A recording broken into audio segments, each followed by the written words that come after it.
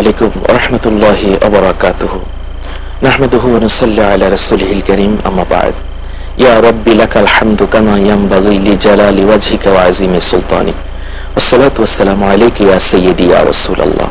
সম্মানিত দর্শক শ্রোতা, দেশে বিদেশে যে যেখানে বসে আমাদের পবিত্র মাহে রমজানুল মুবারক এর বাংলা টিভির প্রতিদিনের এই নিবেদন এফ মামুনিয়া ট্রাভেলস নিবেদিত আল কোরআনের শিক্ষা অনুষ্ঠানের পক্ষ থেকে আমি মুফতি আহসানুল হক আল মুজাদ্দিদি আপনাদের সকলকে স্বাগত। সম্মানিত দর্শক শ্রোতা, রহমতের দশক ফেরিয়ে মাগফিরাতের এই বরকতময় সময় আমরা সবাই সিয়াম অবস্থায়, রোজা অবস্থায়। রোজাদারকে আল্লাহ সুবহানাহু ওয়া তাআলা অত্যন্ত করেন। আসুন প্রতিদিনের মতো আজকেও আমরা ইসলামের একটি গুরুত্বপূর্ণ বিষয় নিয়ে আলোচনা করব। আজকের বিষয় ইসলামের দৃষ্টিতে মানবতা।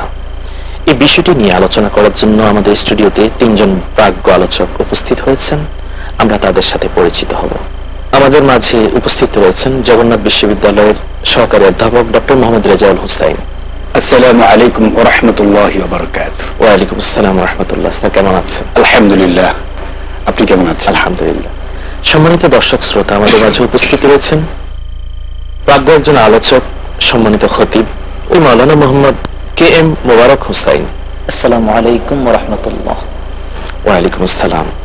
সম্মানিত দর্শক শ্রোতা, আমাদের মাঝে উপস্থিত রয়েছেন সারা বাংলার আলোড়ন সৃষ্টিকারী বক্তা মুফতি মাওলানা সাদউদ্দিন আত-তাহিরি। আসসালামু আলাইকুম ওয়া রাহমাতুল্লাহি তাআলা ওয়া বারাকাতুহু। মাগফিরাহ। অনুষ্ঠানের পক্ষ থেকে স্বাগত জানাচ্ছি। আপনাকেও স্বাগত জানাই। সম্মানিত দর্শক শ্রোতা, ইসলাম শান্তির ধর্ম, ইসলাম মানবতার ধর্ম।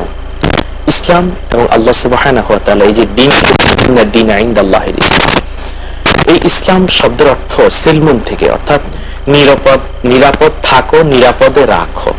এবং আমাদের প্রিয় নবী হযরত মুহাম্মদ মুস্তাফা সাল্লাল্লাহু আলাইহি ওয়াসাল্লাম শান্তির বাণী প্রচার করেছেন বিশ্বময়।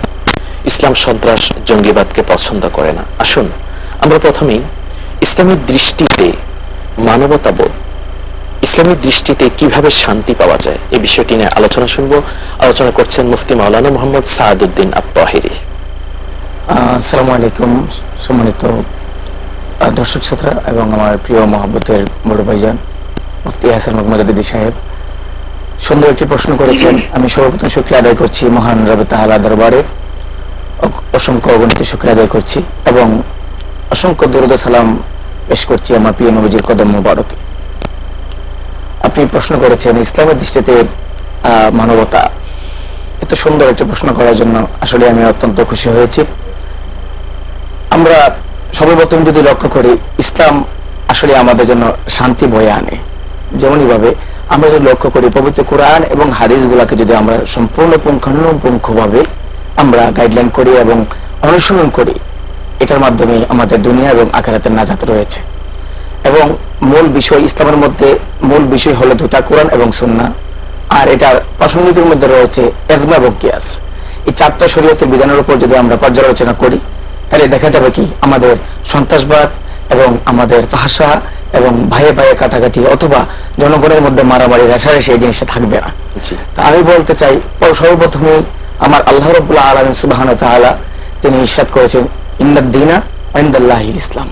আল্লাহ সুবহানাহু ওয়া তাআলা সুন্দর করে তিনি বলছেন, আল্লাহর কাছে মনোনীত ধর্ম, আল্লাহর কাছে গ্র্যান্টেড এবং গ্রহণযোগ্য ধর্ম পৃথিবীর বুকে আর কোনো ধর্ম নাই, সেটার নাম হলো ইসলাম। ইসলাম শব্দের অর্থই হলো শান্তি, প্রগতি। আমি যদি লক্ষ্য করি, আমরা আরেকটু সামনের দিকে যাই, আল্লাহ রাব্বুল আলামিন তিনি সুন্দর করে আবার ইরশাদ করছেন, ইয়া আইয়ুহাল্লাযীনা আমানু দুখুলু ফিস-সিলমি কাফা ওয়া লা তাত্তাবিউ খুতুওয়াতিশ শাইতান ইন্নাহু লাকুম আদুউম মুবিন। আল্লাহ রাব্বুল আলামিন ঈমানদারদেরকে ডাক দিচ্ছেন, দিয়ে বলছেন তোমরা পরিপূর্ণভাবে পুঙ্খানুপুঙ্খভাবে ইসলামের উপর প্রবেশ করো। তাহলে কিভাবে প্রবেশ করব? আমাদের সামান কি, আমাদের এই মালামালগুলা কি? মূলত হলো আল্লাহ রাব্বুল আলামিন আমাদের ধৈর্য, সামর্থ্য এবং মমতাবোধ এবং মানবতার দৃষ্টিকোণ থেকে আমরা যদি লক্ষ্য করতে পারি, আমরা বলতে চাই যে ছোট বড়, গরিব দুঃখী এই সমস্ত মানুষগুলাকে সেবা করার মাধ্যমে এবং কোরআন সুন্নাহর আলোকে নামাজ, রোজা, হজ, যাকাত সঠিক রূপের মাধ্যমে এই ইসলামে প্রবেশ করার জন্য বলছেন আল্লাহ রাব্বুল আলামিন। তো আমি বলতে চাই শুধু তাই নয়, আমরা যদি মানবতার কথা লক্ষ্য করি, ইসলামের মতো মানবতা পৃথিবীর বুকের মধ্যে আর কোন ধর্ম আমি মনে করি নাই। কেন?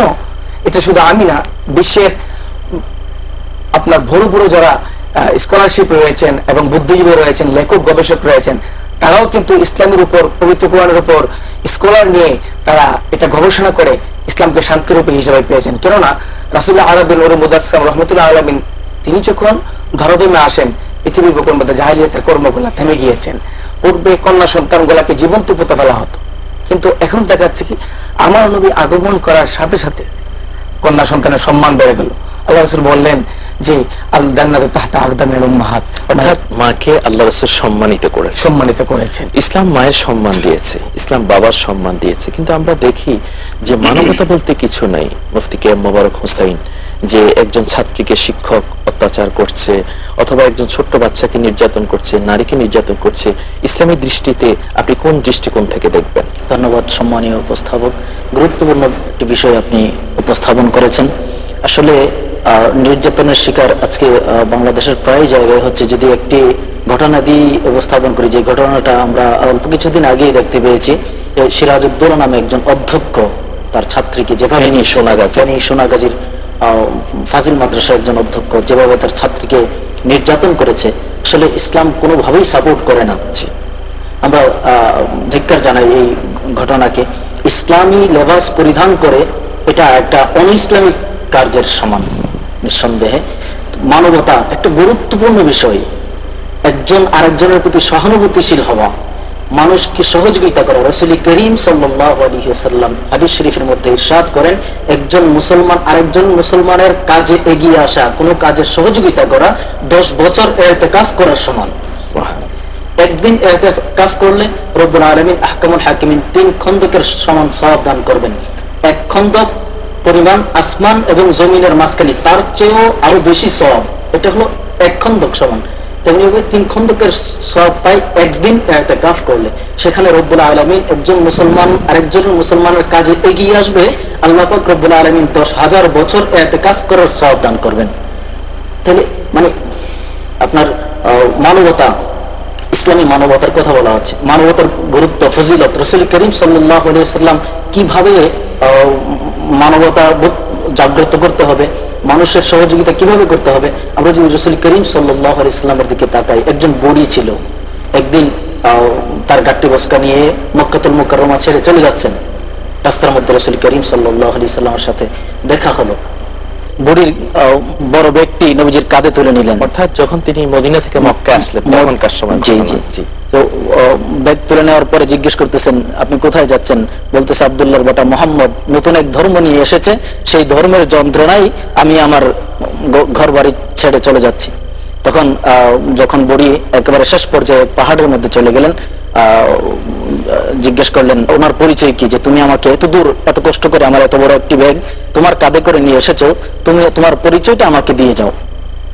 যখন নবীজি পরিচয়টা দিলেন, পরিচয় দিতে চান নাই, কারণ যার কারণে তার ঘর বাড়ি ছেড়ে চলে আসতেছে তিনি তো তার ব্যাগ বহন করে নিয়ে এসেছে। অর্থাৎ আপনার এটাই বুঝতে পারলাম, যার ভয়ে সে পলায়ন করছে, জি, সেই লোকটি হচ্ছেন আমাদের প্রিয় নবী মুহাম্মদ মুস্তাফা সাল্লাল্লাহু আলাইহি ওয়াসাল্লাম। দর্শক শ্রোতা, আসলে এটাই ছিল রাসূলের আদর্শ।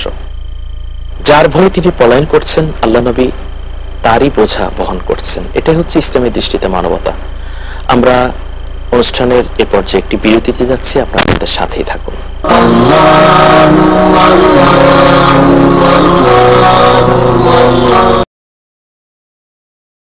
আলহামদুলিল্লাহ ওয়া শুকরুলিল্লাহ। এফ মামুনিয়া ট্রাভেলস আল কোরআনের শিক্ষায় অনুষ্ঠানে বিরতির পর আমরা আবার ফিরে আসলাম আমাদের মূল আয়োজনে। আমরা আজকে আলোচনা করছি, সম্মানিত দর্শক শ্রোতা, ইসলামী দৃষ্টিতে মানবতা।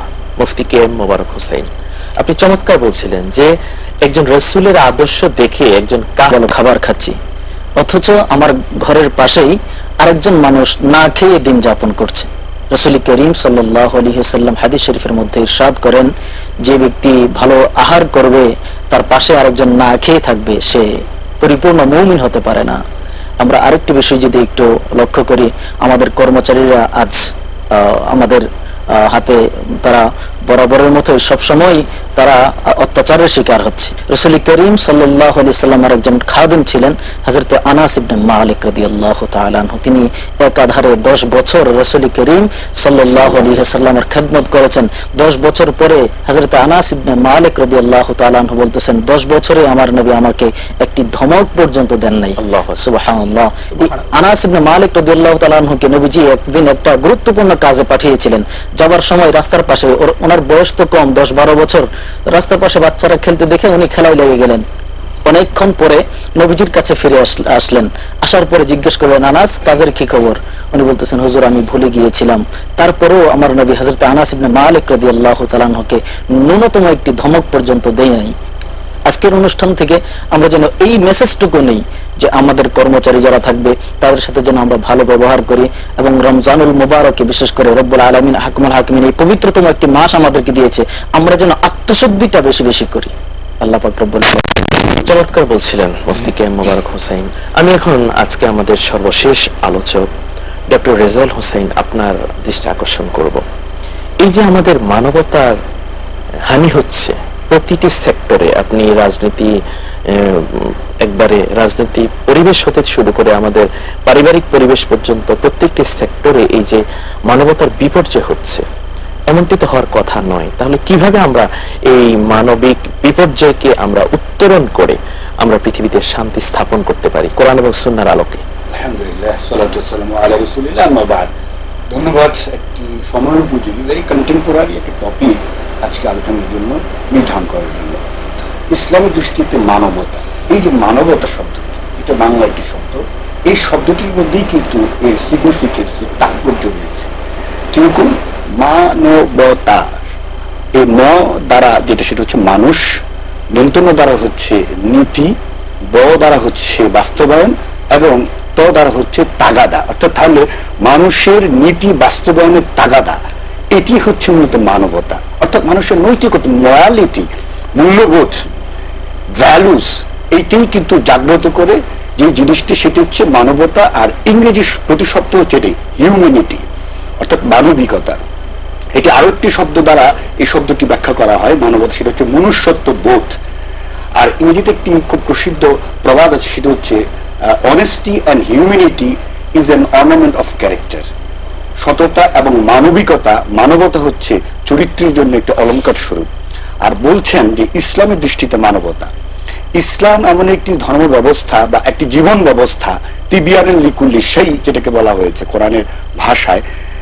অর্থাৎ মানবতার সবচেয়ে বেশি বড় এক্সাম্পল হচ্ছে ইসলামের মধ্যে সবচেয়ে দেয়া আছে। সেটা কিভাবে? সেটা হচ্ছে যে কথাটি বারবার আলোচকরা বলে আসছেন, আমাদের মহানবী বিশ্বনবী মুহাম্মদ রাসূলুল্লাহ সাল্লাল্লাহু আলাইহি ওয়াসাল্লামের আচরণের মাধ্যমে। এবং ইসলাম পবিত্র কোরআনের আল ইমরানের 110 নম্বর আয়াতে আল্লাহ পাক বলছেন যে কুনতুম খায়রা উম্মাতিন উখরিজাত লিন-নাস, তোমরাই শ্রেষ্ঠ জাতি, উখরিজাত লিন-নাস। অর্থাৎ মানব কেন শ্রেষ্ঠ জাতি?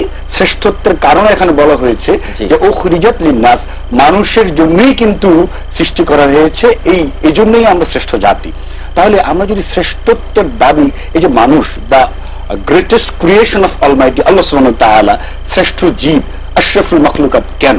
কারণ মানুষের মধ্যে আছে মনুষ্যত্ব বোধ। দেখুন, মানুষের মধ্যে প্রাণ আছে, মানুষের মধ্যে বুদ্ধি আছে। এই প্রাণ এবং বুদ্ধি, এটি কিন্তু অন্য প্রাণীদের ক্ষেত্রেও আছে। তাহলে মানুষের ডিফারেন্সিয়েট কোথায়? মানুষের পার্থক্য কোথায়? মানুষের মধ্যে আছে মানবিকতা, মানুষের মধ্যে আছে বিবেক, মানুষের মধ্যে আছে মনুষ্যত্ববোধ, যেটি অন্য কোনো প্রাণীর নেই। আর সেই মনুষ্যত্ব এবং মানবিকতা এবং মানবতাহীন যখন হয়ে যায়, তখন পশুর পর্যায়ে চলে যায় মানুষ। যেটি এক্সাম্পল দিয়েছে কিছুক্ষণ আগে, যে ইসলামের মানবতা, আর আমি একটু যুক্ত করে বলবো যে আজকের বাস্তবতাটা কি। আজকে আমরা রিয়ালিটিতে দেখি যে উত্তরাতে একটি শিশু, নবজাত শিশুকে রেখে বস্তি, জঙ্গলের মধ্যে রেখে চলে গিয়েছে ঝোপঝাড়ের মধ্যে। পত্রিকায় এই নিউজটি এসেছে। এই ধরনের অমানবিক ঘটনা আমাদের সারাউন্ডিংসে হরহামেশাই ঘটছে। কেন?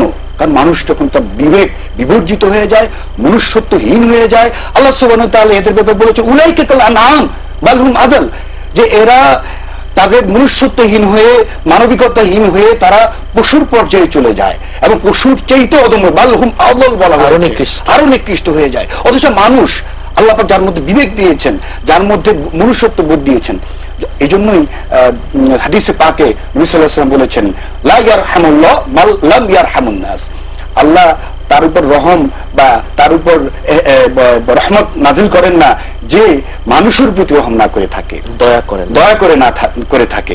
তাহলে মানবতার একটি ক্যারেক্টারিস্টিক হচ্ছে, মানবিকতা একটি বৈশিষ্ট্য হচ্ছে তার মধ্যে মানুষের প্রতি যে মমত্ব বোধ, মানবিকতা, মনুষ্যত্ব বোধ থাকতে হবে, সেটাকে প্রকাশ করতে হবে, সেটাকে এক্সপ্লোর করতে হবে।